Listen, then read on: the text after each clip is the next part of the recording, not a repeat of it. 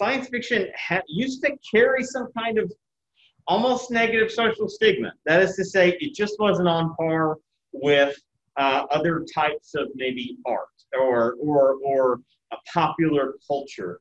And this is a very interesting aspect of media history, in that there used to be a much more divided caste system, right? When you kind of think about class hierarchies, and science fiction was lowbrow initially, and perhaps it's because it's a little bit of a late bloomer compared to other storytelling genres. Maybe for U.S. audiences and readers or what have you, something like the American Western kind of forged itself in the 20th century and was kind of a dominant genre by the mid-century. And other, the comedy, the silent comedy, into the talkies, right? And then eventually the romantic comedies and the other types of outbreaking entertainments. These had more mainstream popularity. And so if something didn't represent a mass consumable idea or object, it ran a risk of being alienated.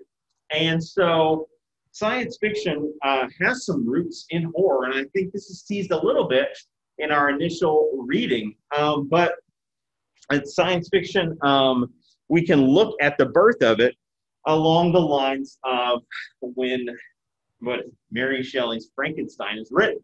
And so, interestingly enough, an origin of science fiction is very much tethered to this idea of horror at the same time. And so sometimes we do still see this kind of synthesis between horror and science fiction, occasionally in interesting ways. And this isn't a horror genre focused class, but that DNA exists, right? And we may even see sort of kernels of it as we're looking at this subgenre of science fiction. Of course, coming up in the age of, let's say, comics. Comics were previously sort of viewed as children's fare, right? Disposable, throwaway materials. And for that reason, it was looked as lower than culture. And science fiction was popularized in comics form, and it was kind of developed in certain ways. They had magazines where you might find short stories of horror or sci-fi. And so that's where it kind of, it found its footing in the pulps, as they say, in pulpy, pulp fiction style, cheap, disposable narratives. But over time, you definitely had the intellectual community investing in science fiction, for everyone from Jules Verne to Aldous Huxley, a lot of these novelists. And so with that, you see a lot of maybe Victorian principles, a lot of those British sensibilities, kind of cultivating this sort of thinking persons, formerly thinking man science fiction. And that aspect is kind of borrowed and brought into Star Trek. And so science fiction has a lot of ways in which it stretches out, and that speaks to the dexterity of genres in general. If you have taken a gander at, I'm going to grab our key readings here. I whizzed through this. I'm so excited because this is such a relatively quick read. Our primary book, science fiction film, A Critical Introduction, and that the opening chapters there really lay out that sort of history of not only of how this genre emerges and becomes popularized. And I think that's really important for us, and something we can kind of talk about and take away as we go. So that said, let's fast forward. We don't want to get lost in the details, but what we do want to appreciate is, at a certain point in time, in a genre's life cycle, it starts to innovate, and almost you can think about like cells that duplicate. Genres go through these cycles, and sometimes the more popularized they become, they have these unique subgenres that emerge, and they can become so strong in their own right, they become their own genres. When I say something like the rom-com, the romantic comedy, well, that's its own thing now, but it evolved from something else. And so entertainments do this.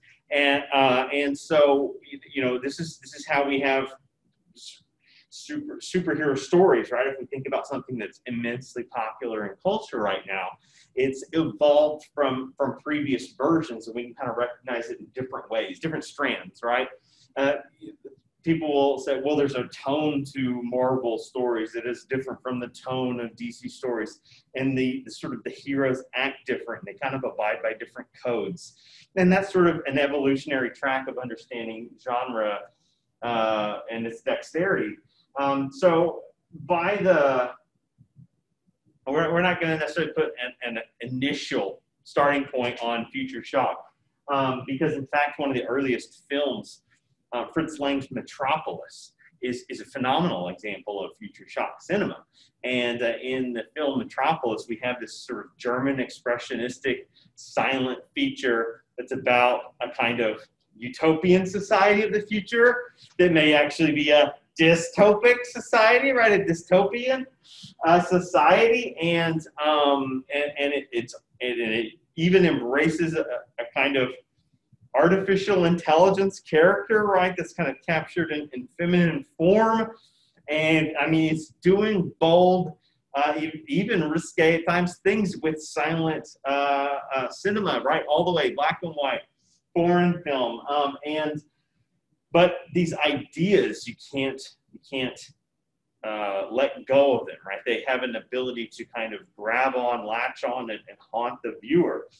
And so we can see Metropolis, a film like that, where it's long, it may not work well in this setting, but as a kind of birthing station in the film medium, and that's a medium, a mass medium of communication that we're going to emphasize in this course.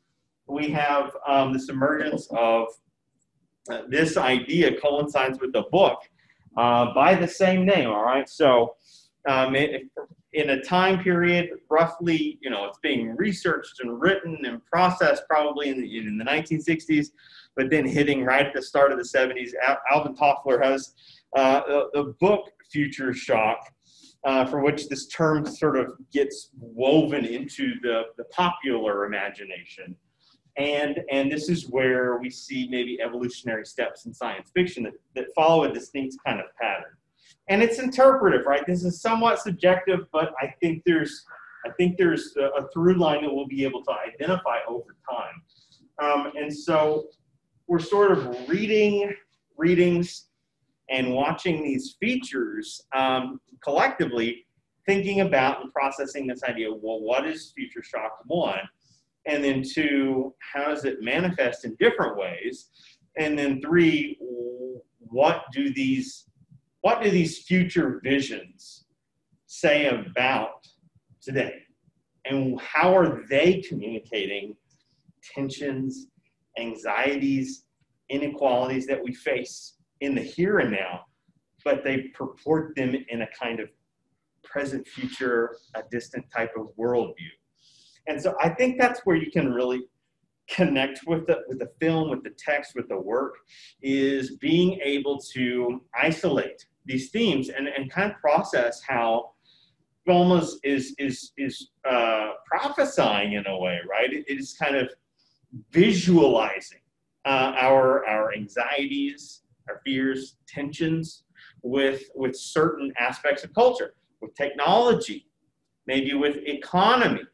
And so each film we look at every week in here, we're going to carve out a different path. There's 5 strands, and of course I sent out the videos. I wanted to be able to just jump right in and cut all the fat of the syllabus reading and that sort of thing in week 1. I just want us to go in a future shock kind of way. Just go for it, jump in.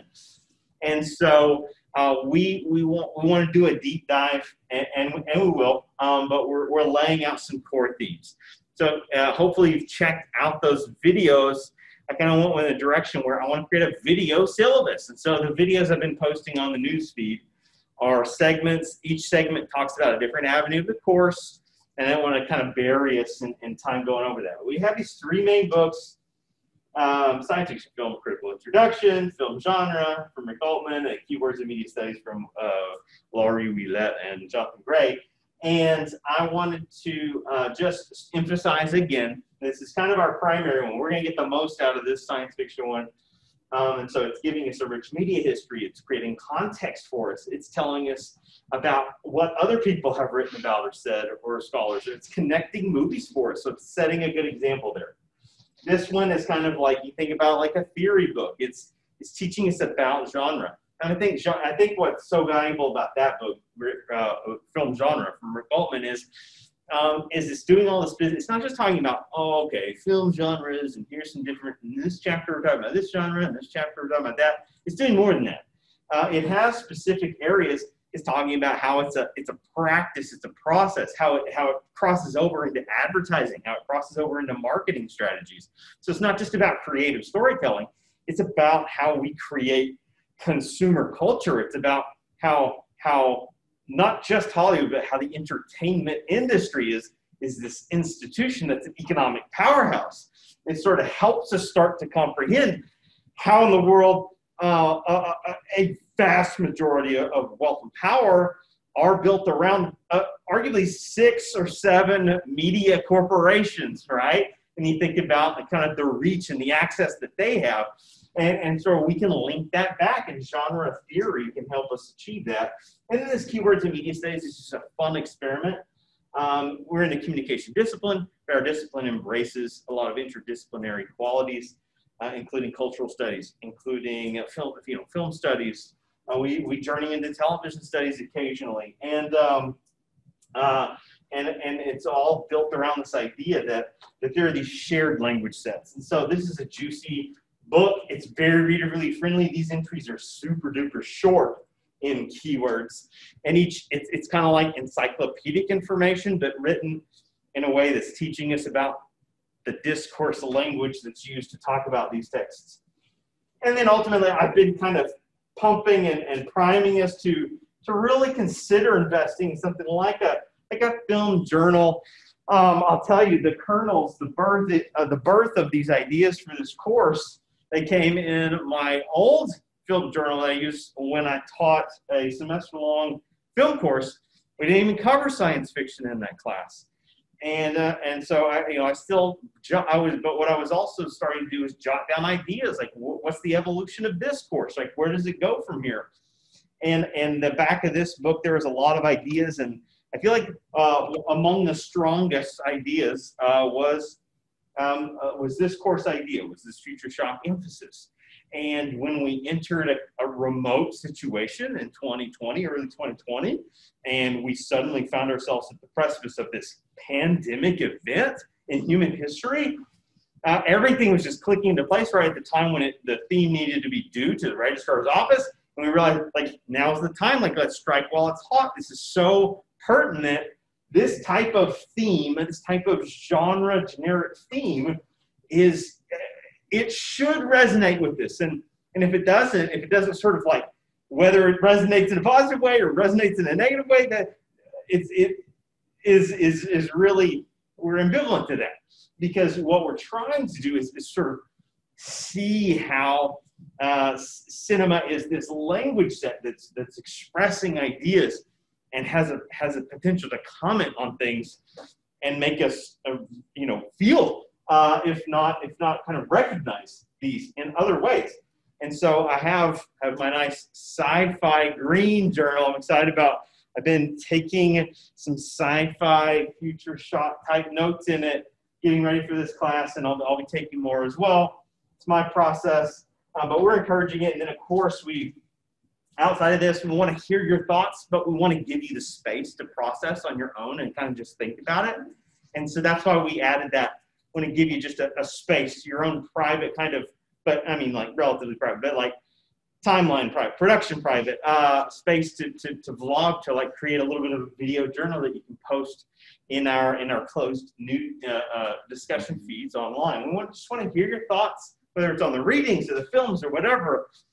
And everyone's not always interested in immediately unpacking something or opening up. And we want to respect that space, but give you a platform to just be able to, what's on your mind, right? How do you feel about that? I mean, yeah, if you didn't like it, take it, why? Pull it apart. If you loved it, figure out what was it about it that struck a chord. And so that's a little bit of our materials for the course in a nutshell. Next, Future Shock weekly themes. So we're going to have weekly themes And again, I preview those in one of our videos, the video syllabus. But here are some themes to look out for this week, week 1 themes. All right, so here's some potential ideas that are going to pop up. First one, eco-disaster. All right, I would identify that one type of future shock film is going to have an emphasis on eco-disaster, right? It's the kind of movie that's predicting a negative outcome in a society, and it's linked to ecological unraveling, right? And so we're going to buy into this idea. We're going to get a taste of it. That doesn't always look like the same thing. Just like we said, like the day after tomorrow, it's about the ice caps melting or whatever, and the whole world's a frozen wasteland, right? And we're going to kind of see variations in this formula from time to time. Premature arrival of the future. So in Toffler's Future Shock, he's talking about essentially this type of mindset often deals with our humanity's struggle with the increased pace of life and the kinds of technological onsets that create maybe like instability, right? That can kind of become maddening in effect. And so this idea of a premature arrival of the future, that is to say, a breakthrough happens and suddenly life is dramatically different. The internet, changes everything. A pandemic changes everything.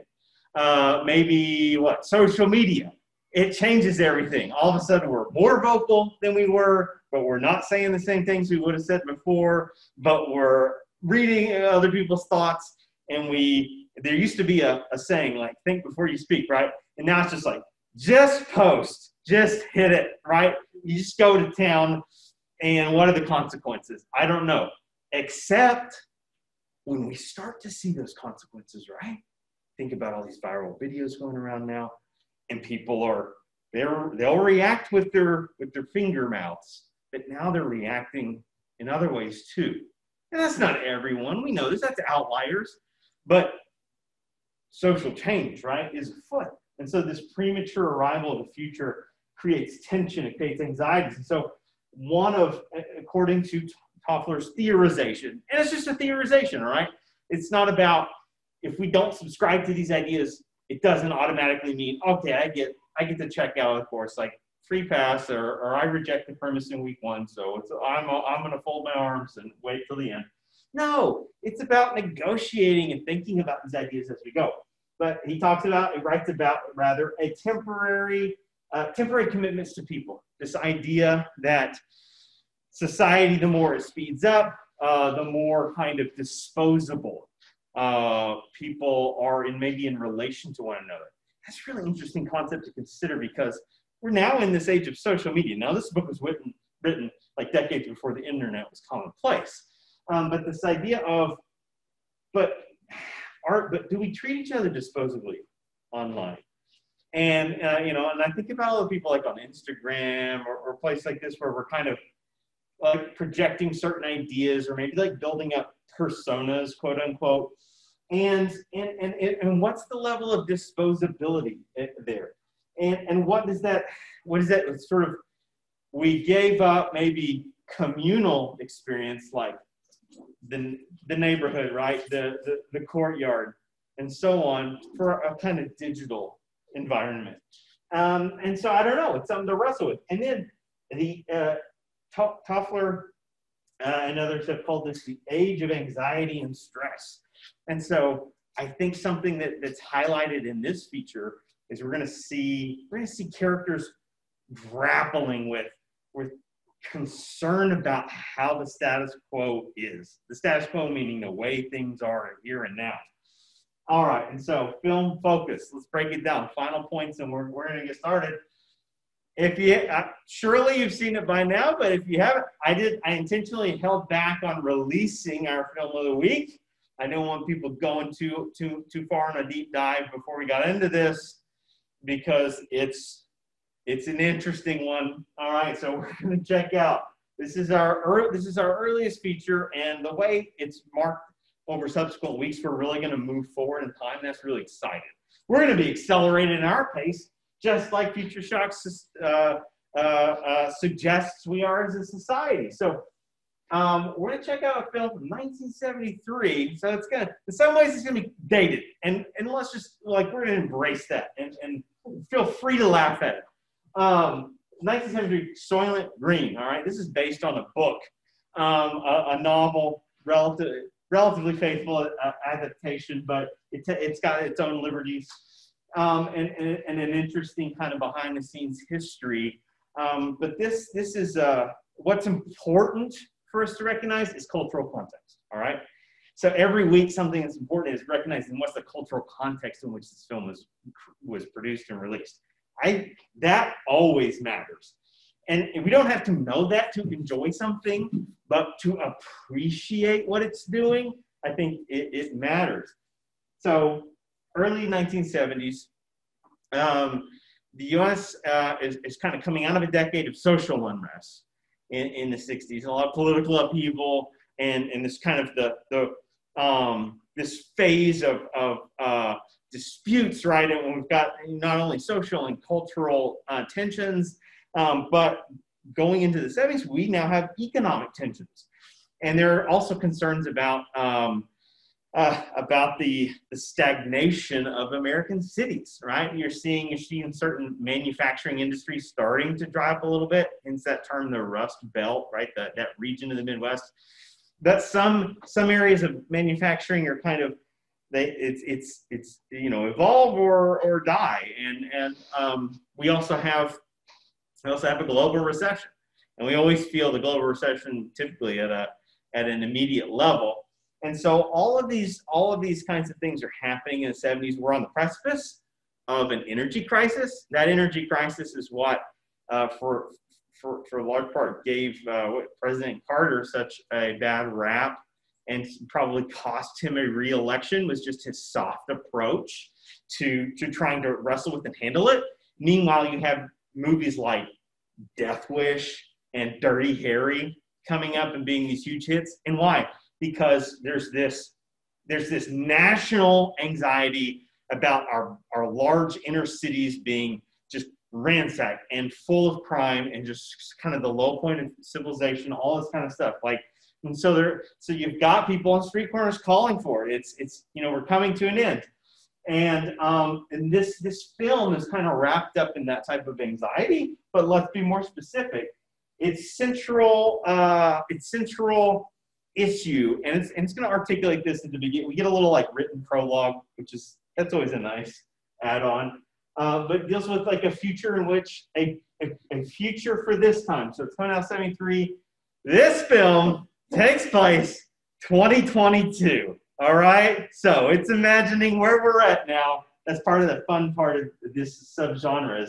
It's playing with reality and trying to bend and interpret it in a kind of near future circumstance. Overpopulation, huge problem, according to this movie. Diminishing resources as a result, huge problem, part of this movie. And potentially when you have overpopulation, when you have diminished resources as a result, and eco-disaster combining with that, arguably human overpopulation equals eco-disaster, but other ramifications that maybe they're putting in different terms, you end up with dehumanizing effects, okay? And so this is a French term that's used in film conversations a lot, mise en scène.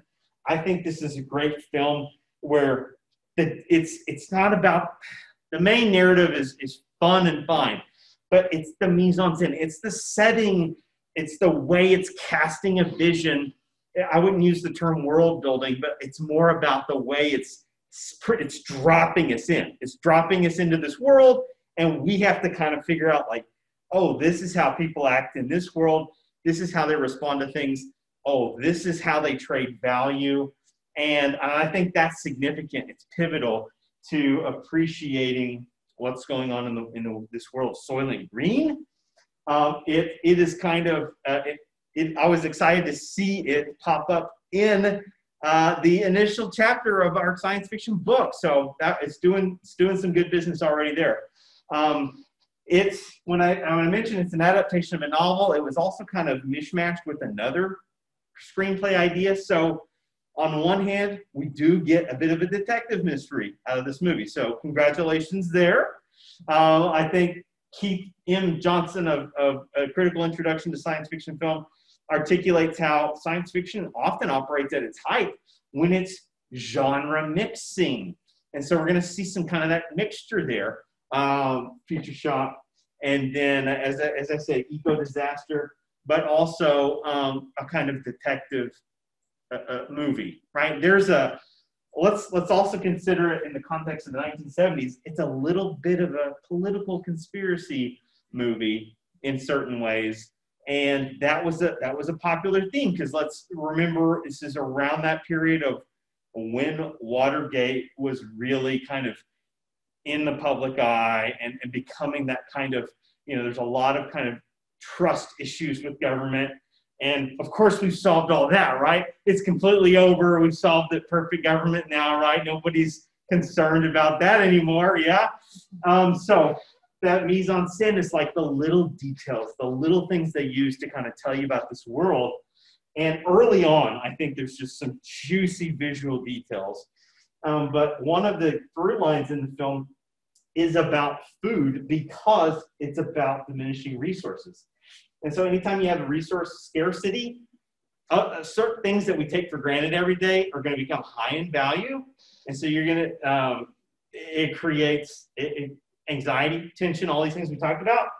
So food's going to have this kind of role that it's playing because it's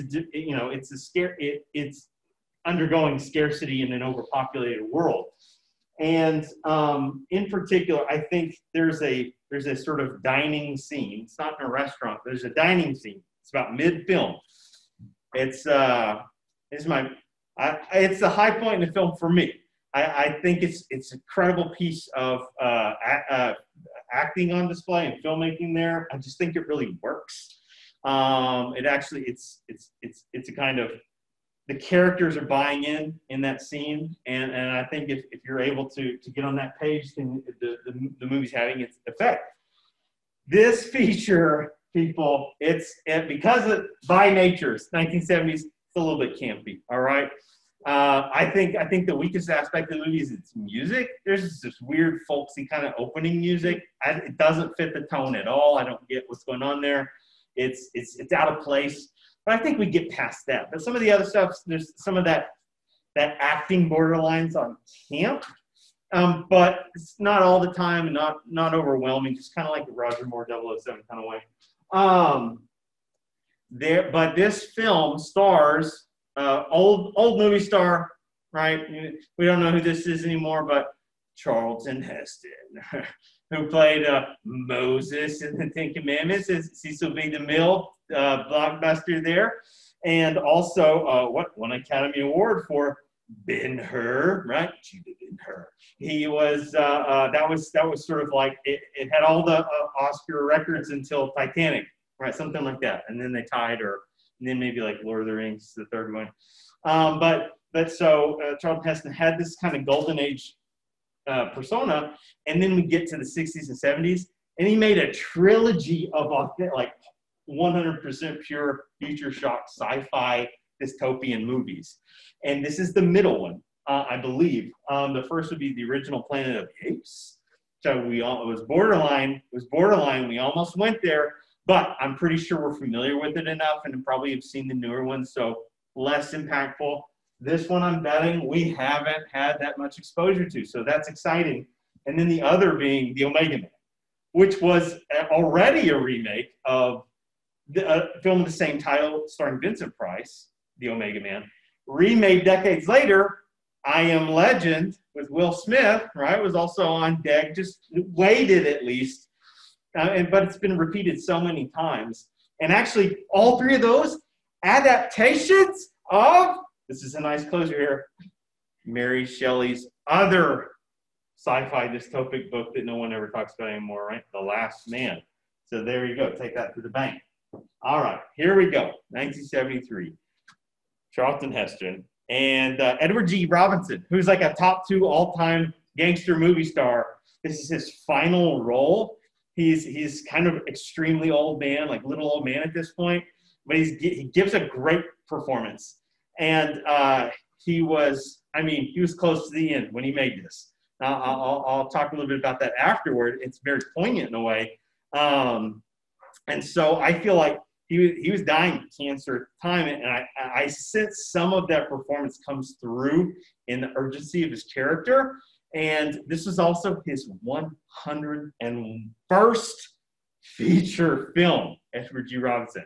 So these are the two characters that share this dinner scene. It's a quiet scene. I just want to make sure it's not some like bing bang boom, like The Rock doesn't show up like throwing tables and stuff. Like it's just conversation piece, but it's the way the scene plays, and then all the other stuff, the bangs and whistles, right, of a 70s flick. So let's get lost in that, and then we'll just kind of tiny wrap up at the end, and we'll be virtually finished. All right.